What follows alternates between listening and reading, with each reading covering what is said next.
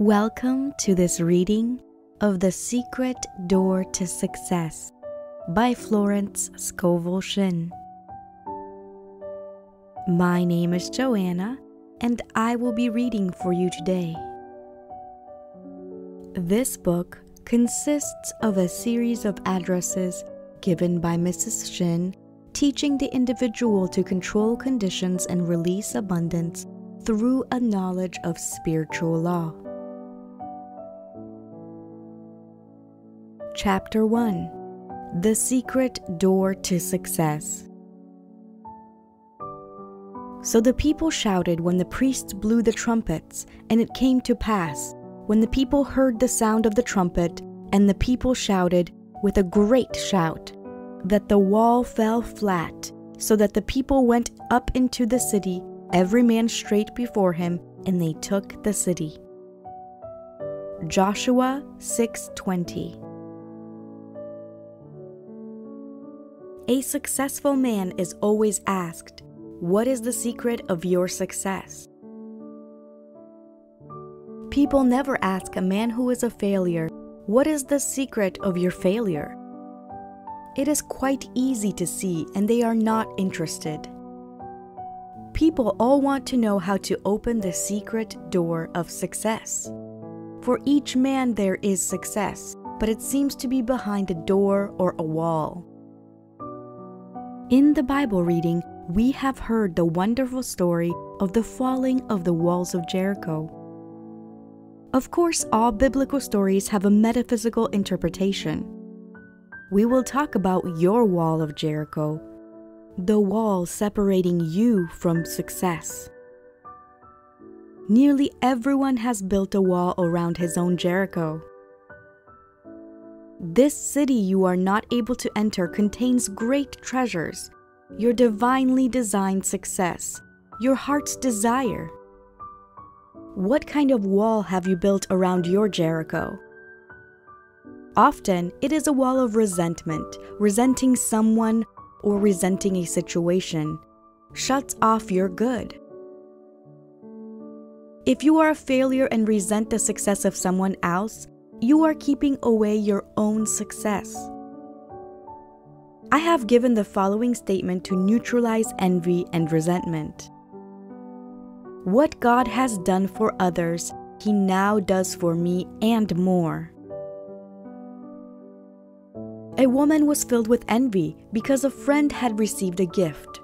She made this statement, and the exact duplicate of the gift was given her, plus another present.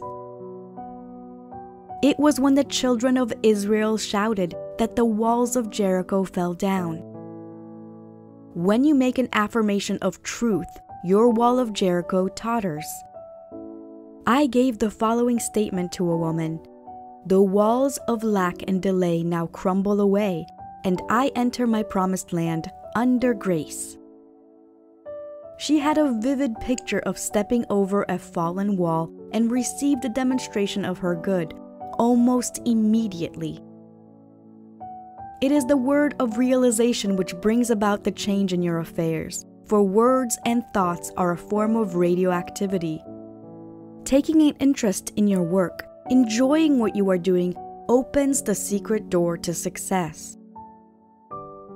A number of years ago, I went to California to speak at different centers by way of the Panama Canal. And on the boat I met a man named Jim Tully. For years he had been a tramp. He called himself the king of the hobos. He was ambitious and picked up an education. He had a vivid imagination and commenced writing stories about his experiences. He dramatized tramp life, he enjoyed what he was doing, and became a very successful author.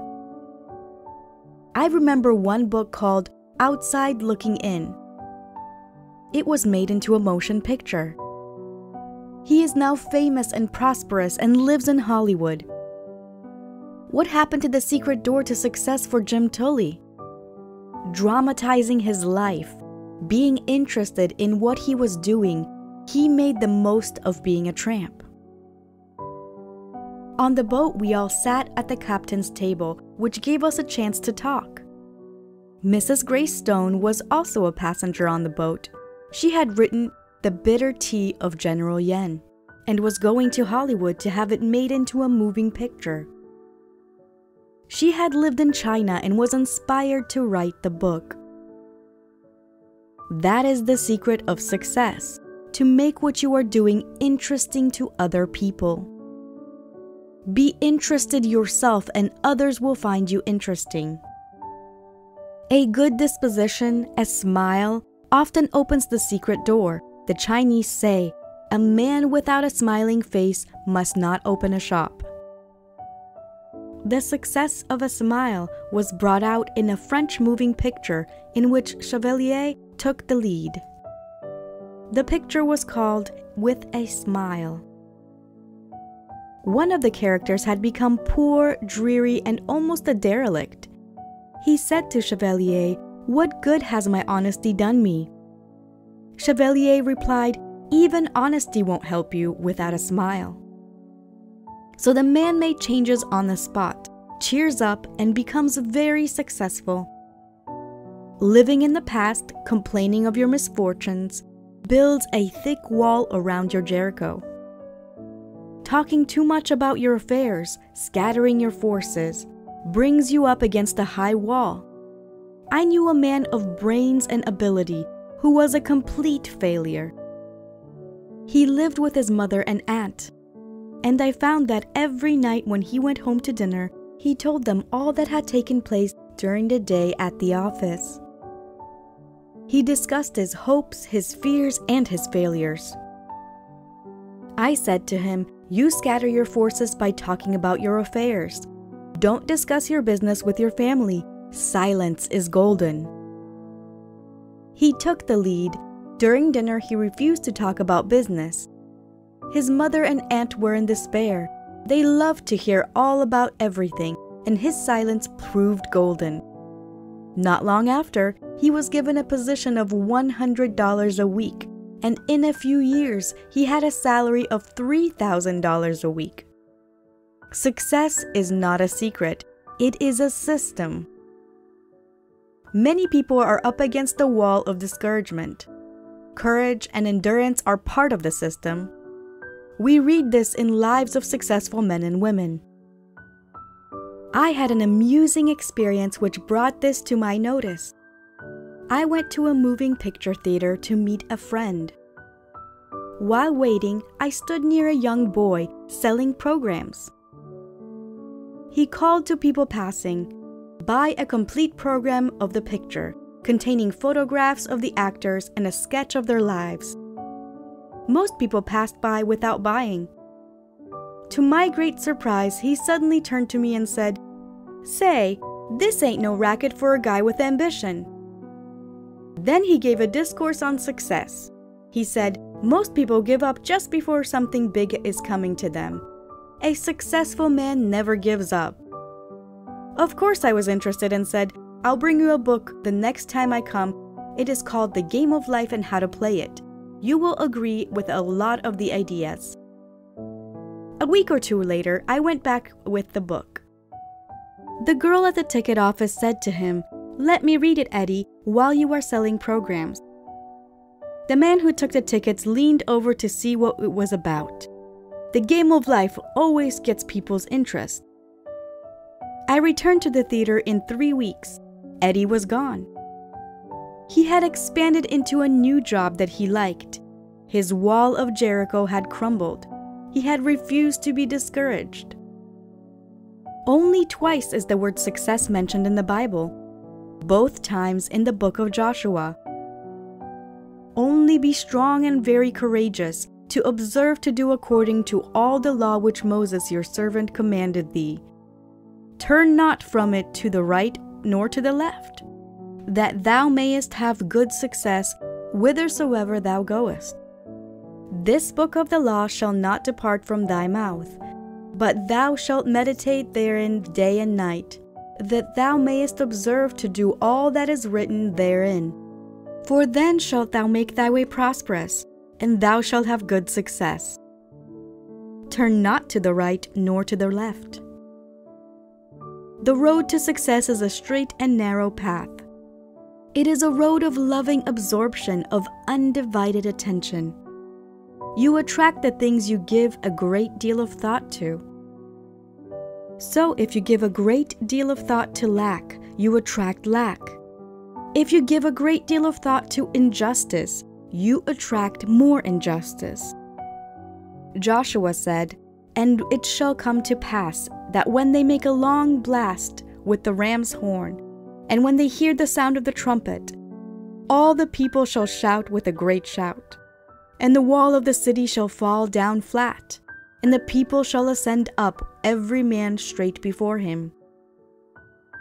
The inner meaning of this story is the power of the word, your word which dissolves obstacles and removes barriers. When the people shouted, the walls fell down.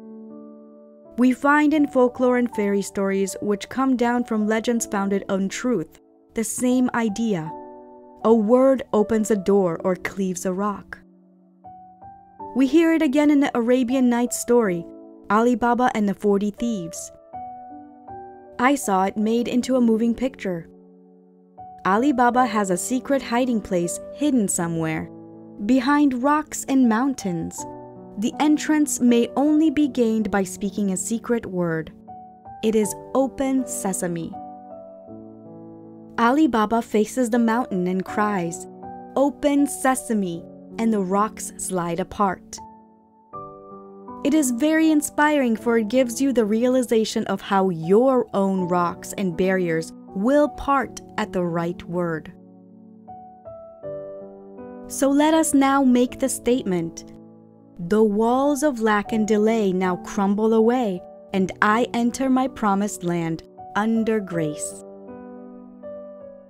End of chapter 1. Thank you for listening to this reading of the first chapter of The Secret Door to Success by Florence Scovel Shinn. Comment down below and let me know what is your biggest takeaway from today's reading. If you like this video, found it helpful or valuable in any way, hit that thumbs up button. And if you're new to this channel, don't forget to hit that subscribe button and the bell notification icon to get notified every time I upload a new video. Because this year I am committed to helping you gain mastery over your mind and emotions. See you in the next video. Bye.